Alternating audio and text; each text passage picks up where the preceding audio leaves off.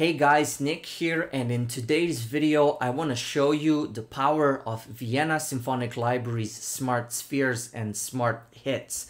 Now, for those of you who don't know, probably Vienna Symphonic Library has been the big daddy of orchestral sampling since the early days of Giga Studio samplers, and they have been for quite some time the only ones who were doing it until the other developers jumped on this orchestral sampling train. Now, nowadays, Vienna guys, aside from sampling orchestral instruments and creating top-notch orchestral libraries for who's who in the Hollywood, they decided to jump into a more cinematic and sound-designed libraries. So they created two of them called VSL Smart Spheres and VSL Smart Hits. So Smart Spheres is their library of synthetic and organic sound designed instruments that are based on their orchestral recordings and some synthesizers. So it features pads, drones, pulses, basses, leads, keys and mallets and stuff like that, whilst the Smart Hits library is mostly into this trailer sound design type of thing with the brams and big hits and impacts and swooshes and all of that shebang. So what I have here is a piece of music that I composed for a video game that I'm working on right now.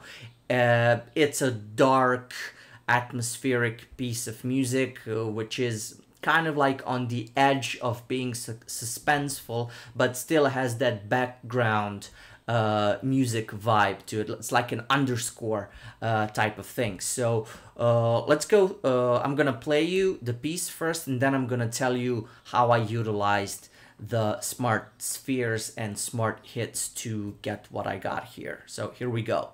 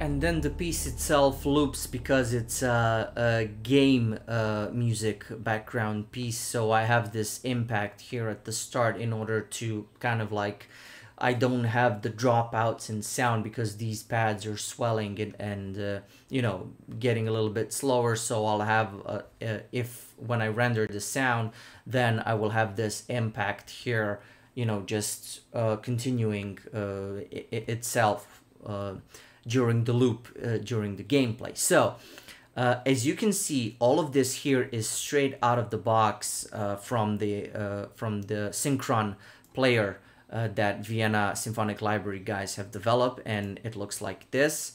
So you have a whole bunch of options here for this, is just like one of the instruments. No external processing, not even on my mix bus here or on my post, so nothing like that. And the main reason why I like this is that you get options here regarding the Synchron player. There are key switches. So the red keys here are key switching between your various types of sounds. Now these are like root key mapping from smart hits, which are like hits and organic hits, Brahms and organic Brahms. So the ones that are named organic are created from the orchestral samples. So risers, swells, sub booms, and stuff like that. But in order to have greater control, I have loaded each one individually. So I just, deleted or disabled the patches. So you also, when you click on one of these, you can key switch the green keys in order to play the tonality of each of the Brahms. So if we enable these, they are being straight. And look at the file size. I mean, it asks for like 49 megabytes of your RAM, which is ridiculously small for a high quality library like this. So, so this is like one of the Brahms sounding in D, or like one of the Brahms sounding in C. So on the green keys, you are choosing your tonality, your root key, and then on the white keys, you're playing various sounds on your menu. And then if you disable these, it just goes straight back to unload itself from the memory. So that's the way the Synchron player works for every instrument in the Vienna Symphonic Library. Now, these dark blue ones are my pads, which I use like as drones, and some of them are automated by CC1, so I have like a sort of a filter now. This one here.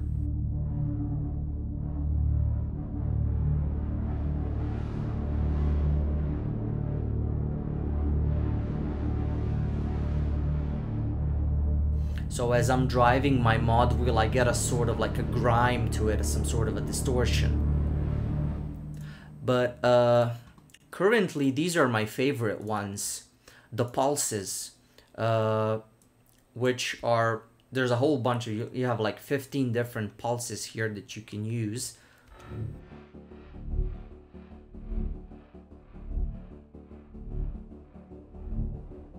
And then you're adding, with the CC1, you're adding different effects.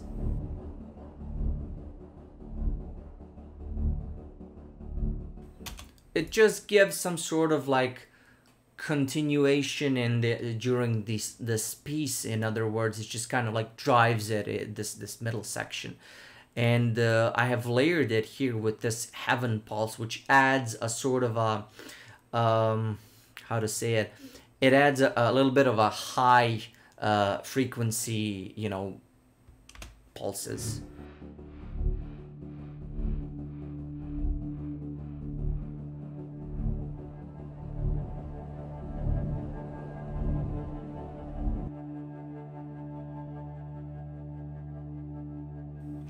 So two of them together are sounding rather interesting.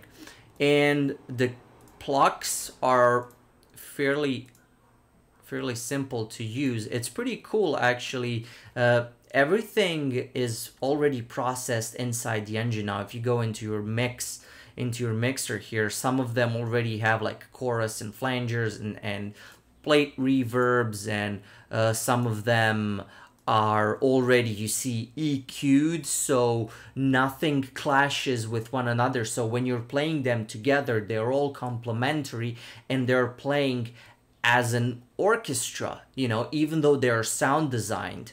So these plucks here are, giving me this sort of like a leitmotif for like some sort of like mystery while the player is exploring this dark area during the game. So I have like two variations of these. I mean, the same melody, it's just two different instruments.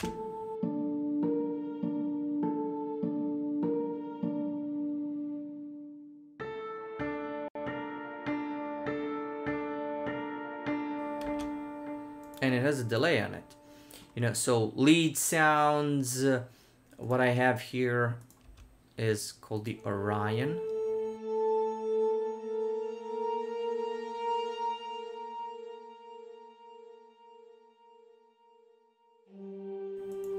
So combined with these pads, it kind of like goes in and out of them. So all of these, the blue ones and the green lead, are the Vienna Symphonic Library's Smart Spheres library, and these gray ones here are the smart hits that I already showed you, like these swells. And you see, so my piece is in the key of D, so when I choose my swells, I want to choose them sounding in the key of D. And this is the yellow keys are the short, medium, and long length of the samples.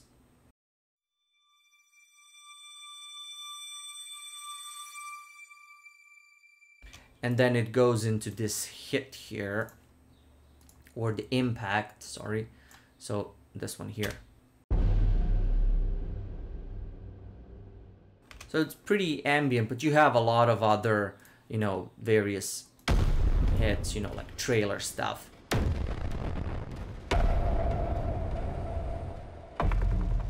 Pretty cool stuff. So this piece is going straight into the game just like this. I mean, without any external processing and anything. It sounds pretty cool straight out of the box. The only thing I'll probably do is add a tiny little bit of like a limiter, although nothing is clipping, so I don't need it, maybe. We'll see how it implements in the game itself. So yeah, check out Vienna Symphonic Library's Smart Spheres and Smart Hits and have fun with it. They're fairly affordable. They're like this entry-level type of library that, you know, if you're a student, if you are interested in cinematic scoring and underscore stuff, check out these, and they complement pretty cool. They blend themselves pretty nicely with the orchestral libraries from the VSL range of products. So I highly recommend these two to anyone who wants to create this dark cinematic sound design type of music, dark ambient. So yeah, you know, check them out. I think at the moment of recording of this video, they are still at an introductory discount. So the only thing you need is the e-licenser or the Vienna key and everything will work. The Synchron player itself is free, so you know, just load these libraries into them and everything will work, so you can create music like this. So until then, until the next video, have fun and see you around, you know. Bye.